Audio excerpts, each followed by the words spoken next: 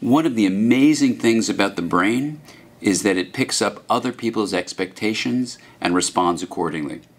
And the thing that I found so fascinating about the adolescent period is when culture and when families have an approach to adolescence that it's a time of immaturity and risk-taking behavior and you just got to get through it, that attitude, those sets of expectations